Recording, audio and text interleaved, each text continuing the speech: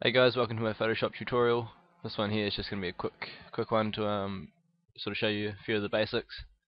First, I'll show you how to open up your image files.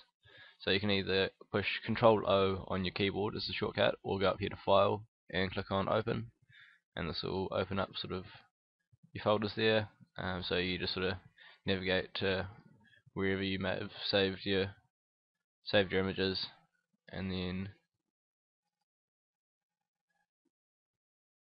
click on open. And if you want to open multiple, you can hold down control and click on other things, and that'll get those ready to go. And then if you just click open, then we should see it pop up here, and there you go. So that's how you open an image.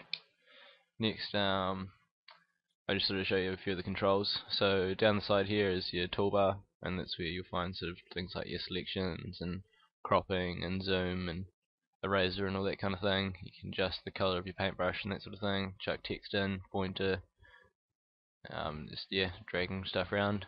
Up along the top here, you've sort of got all your menu items. So if you go into image here, you can sort of make all your adjustments to your image, edit, or you sort of basically edit things there. Or if you want to do things with your selection, change around your windows, that kind of thing. Then down the side here, we've got this is obviously your colors, and you can choose between adjusting that there or just the swatches. More sort of effects down here. Then you've got your layers box.